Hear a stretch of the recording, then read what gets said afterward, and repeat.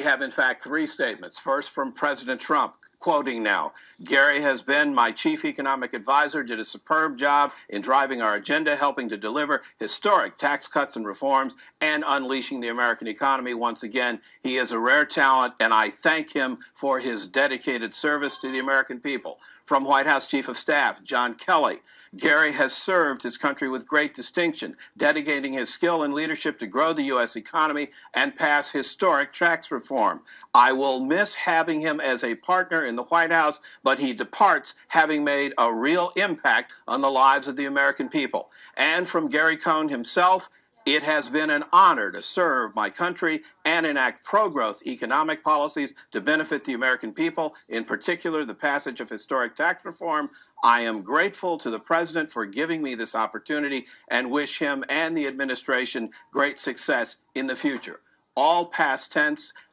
Gary Cohn has resigned as National Economic Director. Of note, he was not at the news conference today with the President and the visiting dignitary. Gary Cohn out as National Economic Director. Back to you. All right, Hampton Pearson out of Washington for us. Thank you, Hampton. For more on this, let's bring in Eamon Javers. And the resignation, Eamon, comes just as we seem to be on the precipice of a brewing trade war. Yeah, that's right.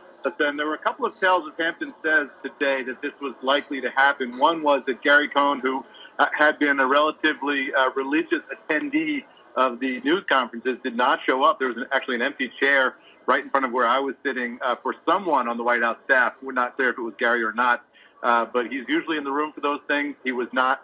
I was told repeatedly today by White House officials that if Gary resigned, it's not going to be because of tariffs. It's going to be because of an accumulation of things. That is, that Gary, they suggested to me, is too mature to simply not get his way on tariffs and resign on principle on that issue alone, that it would be because of a number of things. So White House officials were not pushing back throughout the day today on the idea that Gary Cohn might resign from his position here.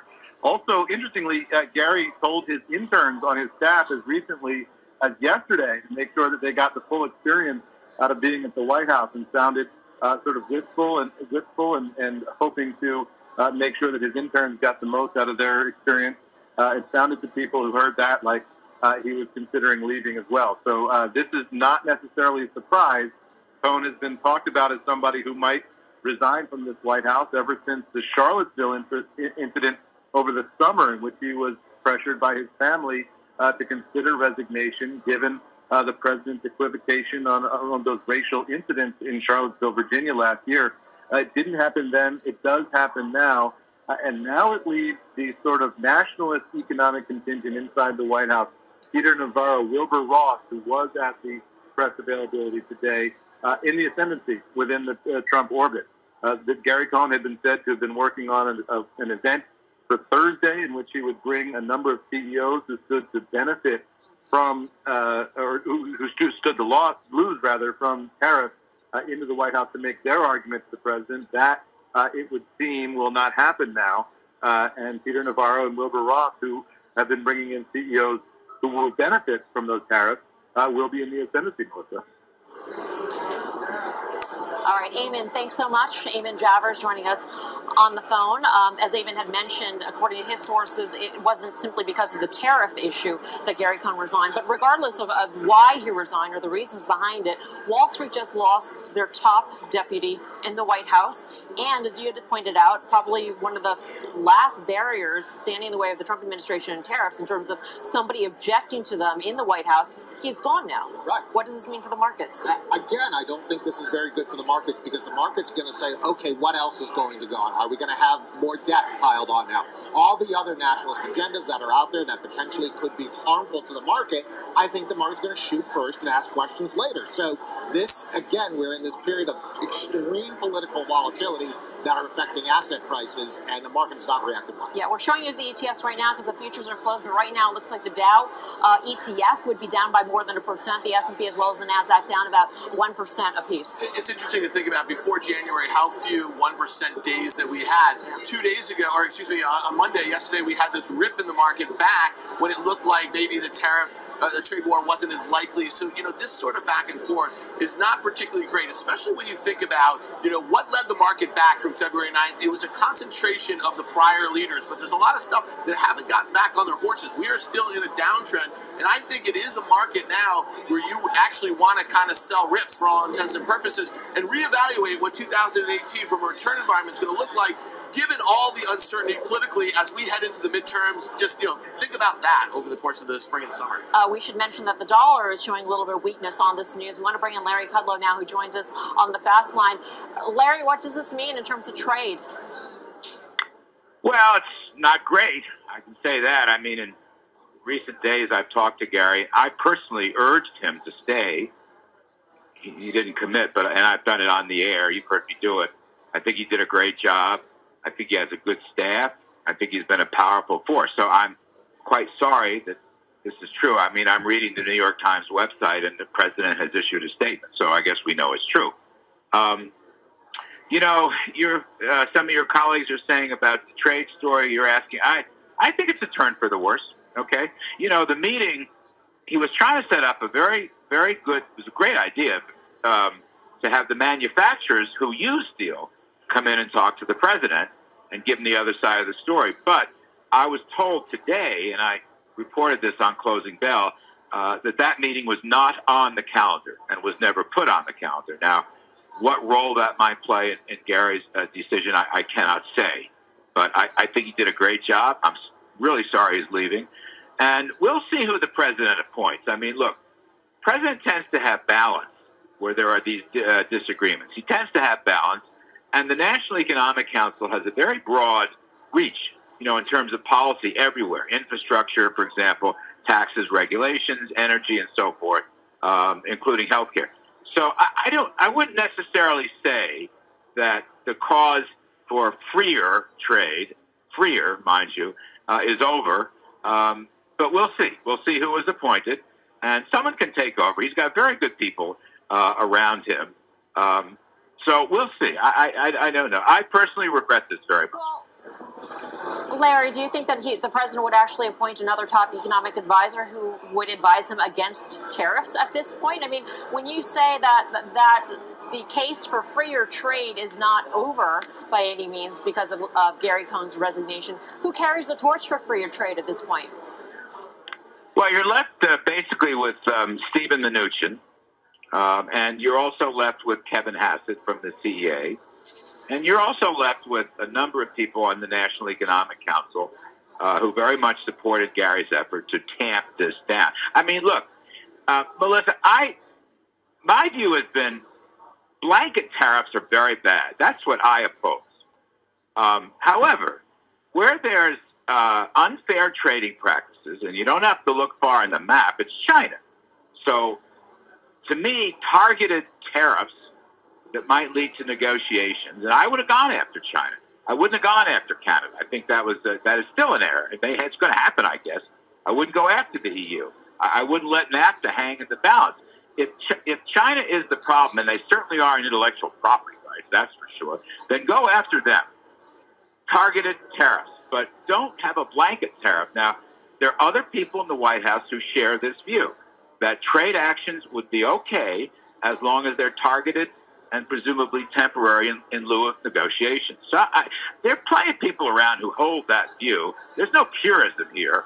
But, again, I come back to this. I think Cohn did a good job, served the country well, and, we're going to miss him. We're going to miss him. But, look, on the other hand, the president said this at his news conference today with the Swedish premier.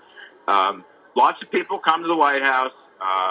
Lots of people would like these jobs, and life will go on. Life go on. And, President cut taxes. He rolled back regulations. He's promoting energy. The economy is doing very well.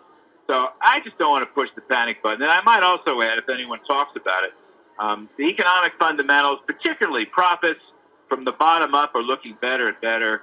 So I just don't panic. Don't panic over this.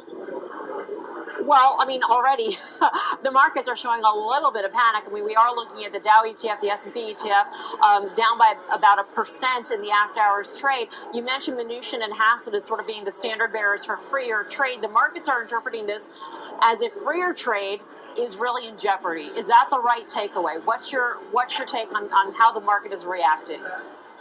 Don't jump to hasty conclusions. That's the best advice I can sincerely give you. Don't jump to hasty conclusions, okay? I've seen this before. Even when I worked in there with Reagan years ago, we had staff changes at the highest levels. Life went on. So I really would suggest to investors, wait and see. Don't make any hasty judgments right now. And by the by, the economy is in very good shape. So, gee whiz, hold on. Hang on for a little bit. Let's see what happens. Let's see what the president says more. Let's see who's the candidates for this position and other positions. You know, just don't tear the wall down. Don't jump off the cliff, please. No one jump off the cliff, Melissa. You know, the very calm words is the markets are down by about 1.5% at this time. Larry, if the president called and he asked you, would you serve? I don't have any comment on that. I'm not even thinking about that right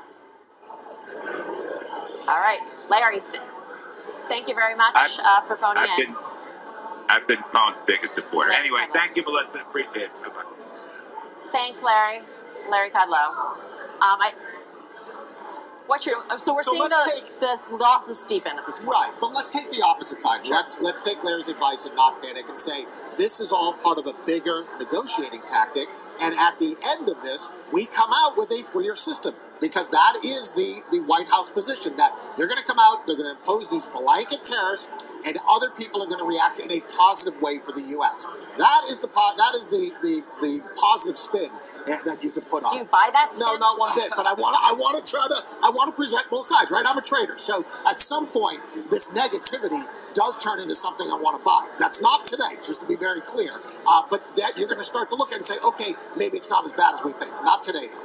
Yeah, and there just is no reason to panic. But at the end of the day, when you think about it, there's no one opposing some of these protectionist policies. When you think about the market, Larry mentioned on numerous occasions how well the economy is doing, how well companies' profits are doing. These are the sort of things that will turn a cycle if it goes on too long. So this is a really important input.